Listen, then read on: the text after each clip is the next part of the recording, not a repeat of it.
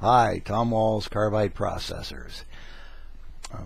Today is devoted to running some special parts, special batch to help out a customer who really needs them. There's time steps, so in between I have time to get caught up on some of these videos. I want to talk about recycling coolant, water-based coolants especially. First, federal law, and if you really want to I can look it up and cite the reference, but federal law states that anything held for recycling is not hazardous material, okay, by definition. Now, I'm going to talk about the law a little bit. I'm not a lawyer. For God's sakes, double check everything I tell you that's legal. But I did go back and took a class, actually several classes, to get a certificate in environmental management from the University of Washington in Seattle. One of the things they taught us was that laws are made by legislators who don't know anything about what they're legislating. A lot of the chemicals listed in federal law, the names are wrong.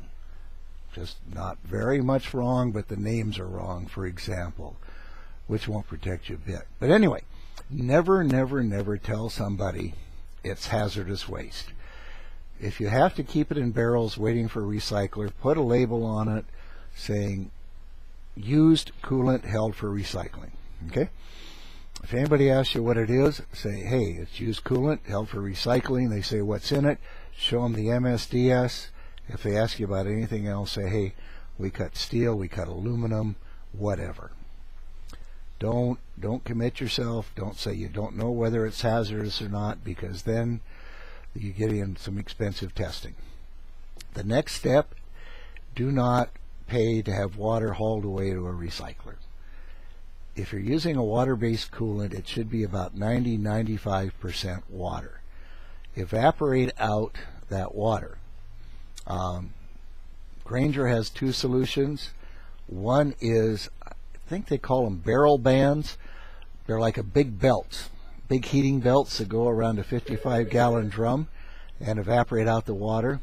Or you can put big heating elements into it and boil the water off if you want to get rid of it faster. The belts are much more popular. Third way I saw online, take a 55-gallon drum and slice it in half like you were building a barbecue. This is in a place with a lot of sun. Doesn't work well in Washington State. But then you put a piece of plexiglass about 2 inches above the lip of the barrel. The sun shines down like it does through a car window.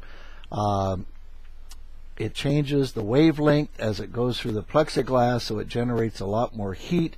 That will evaporate the water out of the coolant, which comes out through the sides. You probably want to put a drum in the bottom of the barrel so you can drain out the sludge. But I think that's pretty slick. It just uses solar power, which just talked to a guy down in California, Southern California. It'll work really well for him.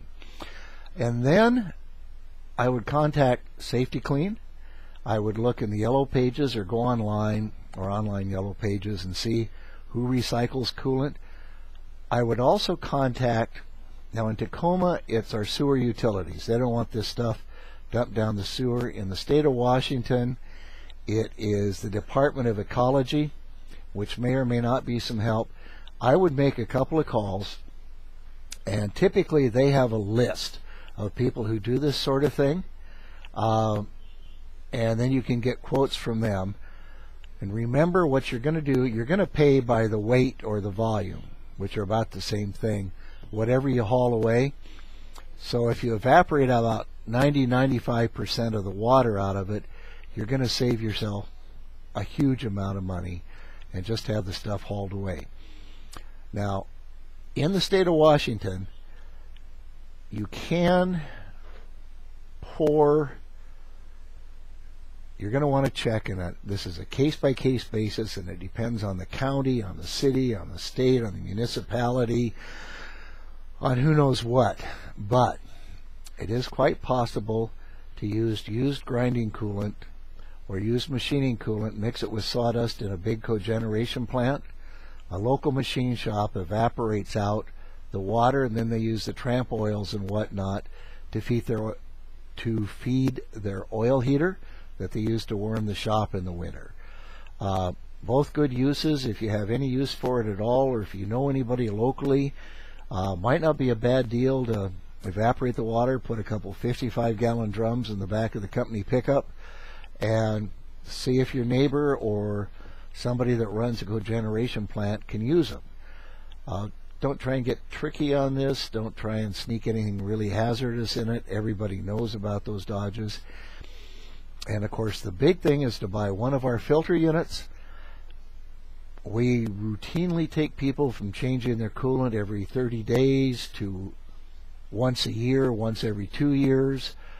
Best test we ever ran was with a really good engineer, a company that makes dental burrs, biggest in the U.S., and they should be. They're really good. But we did some coolant analyses before they bought the filter units.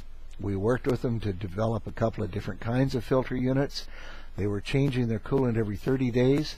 The last test they ran, they were still running the same coolant after 2 years.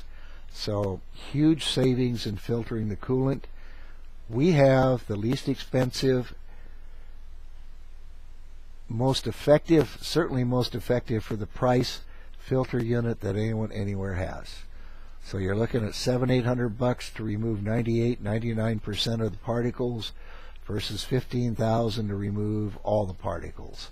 If nothing else, put one of ours on machines and then stretch out the time between having the guys come in with the big machine to recycle it all. So, well, that's more than enough. I'm going to go back and see how the customers' parts are doing. Have a good evening. Bye.